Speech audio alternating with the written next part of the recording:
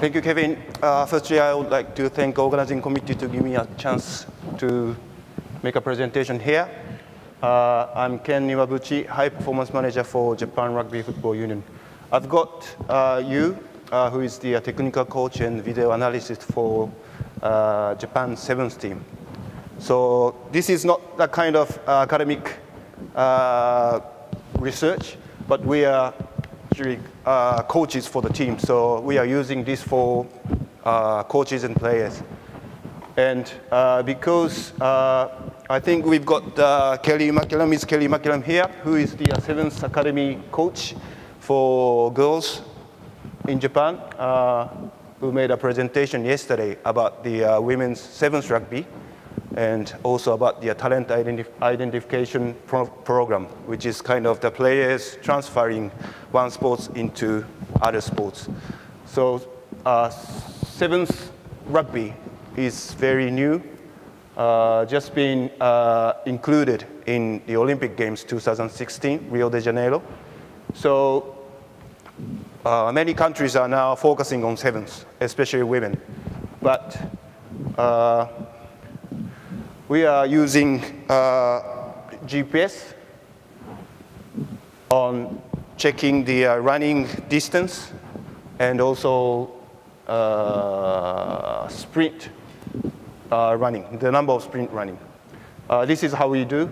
In the ground, you just put the GPS on the back of the players, and we just, we always put this every time we train and also in the game. We have using the VX Sports, and I understand that there was a discussion just now about the accuracy and validity of the data of GPS, but we just keep on doing this. So how we get the sevens data? This is a kind of case study, not the research. And samples are 12 Japan Sevens men's rugby players. And data were taken from the official games, only three games in the sevens. It just because I understand that the data of 3 games are not enough, but because of the incident in March, we actually couldn't collect the data from the tournament, which was supposed to happen in March and April in Japan. So,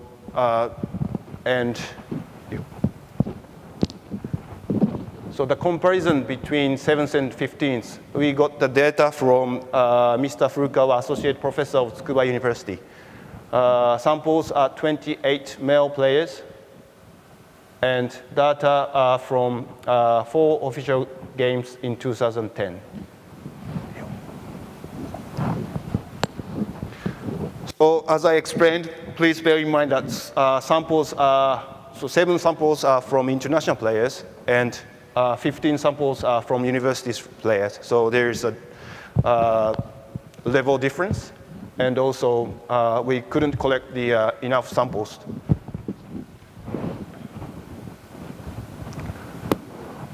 So what we know from our research? This is running distance, 7s and 15s. Per meter per minute. So from this result, we understand that sevens players run more than that of 15s. And also, if you can look at the bottom column, sevens players run more with more than 18 km per hour than that of 15s. And the next one is the number of sprint running per minute.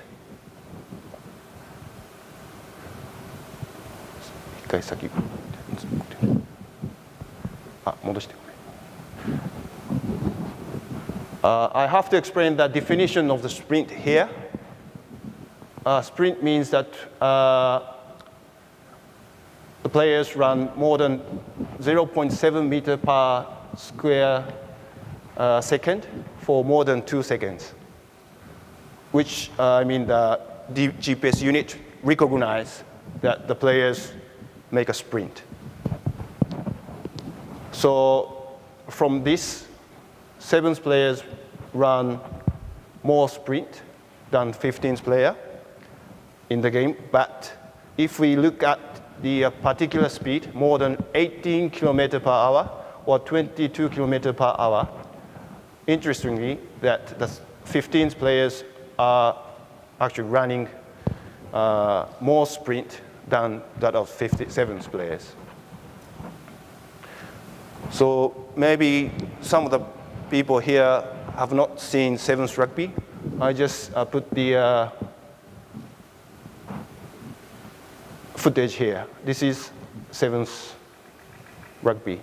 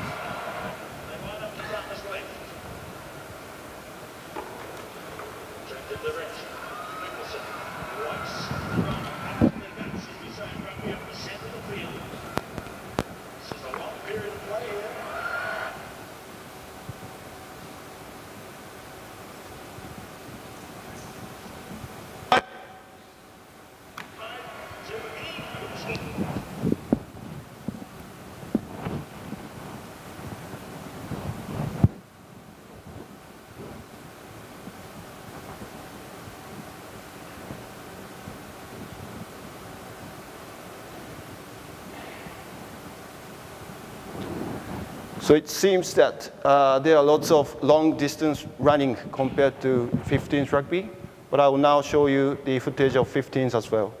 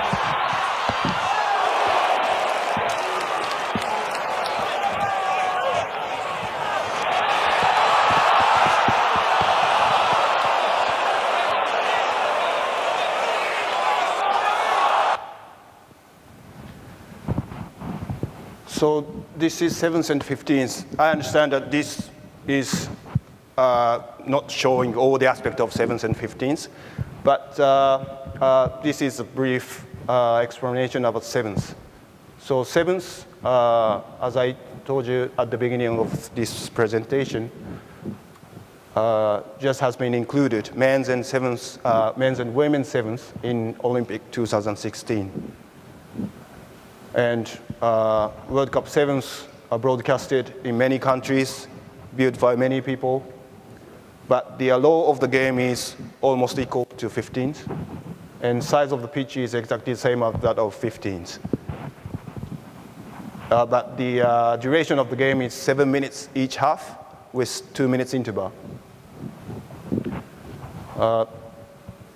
It is safe to say that because when you play 7s, you have only 7 players on the field, so, and with the same size of 15s. So 7s, you've got more space than 15s.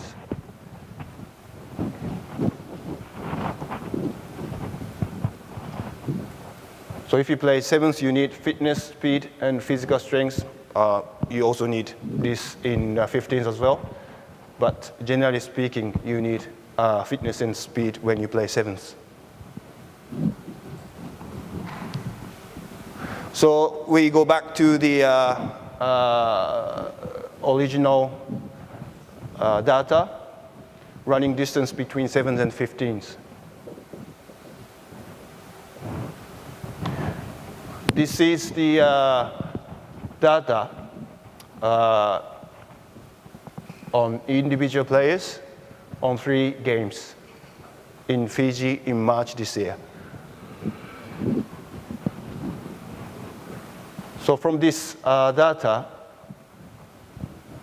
most of the players run 1.4 kilometers per game,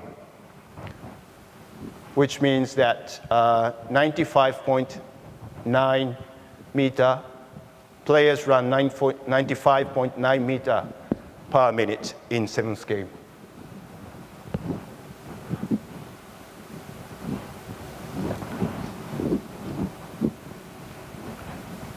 And this is the data of, which is showing that the players run with more than 18 kilometers per hour per minute.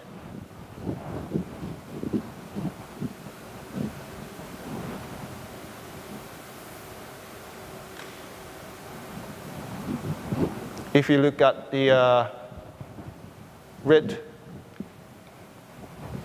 column, you will see almost around 10.5 meter per minute with more than 18 kilometers. If we go on to 15s, if we compare with 15s, obviously you can look at the difference between 7s and 15s because 15s, you will see the difference when you play different positions. Like props, you run 62.1 meter per minute, but scrum half, who always tries to get the ball whenever ball goes, who runs most 82.7 meter per minute. And it is interesting to see that a prop runs only 1 meter per minute with more than 18 kilometers per hour, but scrum half runs 10.9 meter per minute with more than 18 kilometers per hour. So you know that there is a big difference of running distance when you play different positions.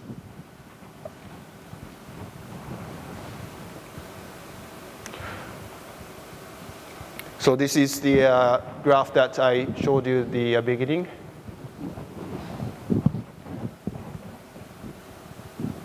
Compared to 15s and between 7s and 15s, obviously 7s players run more than 15s and run more with more than 18 kilometers per hour in 7s than in 15s.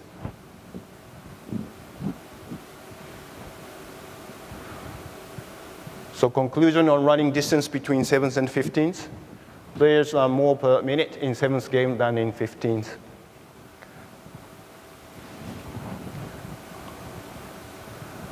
So the number of sprint running.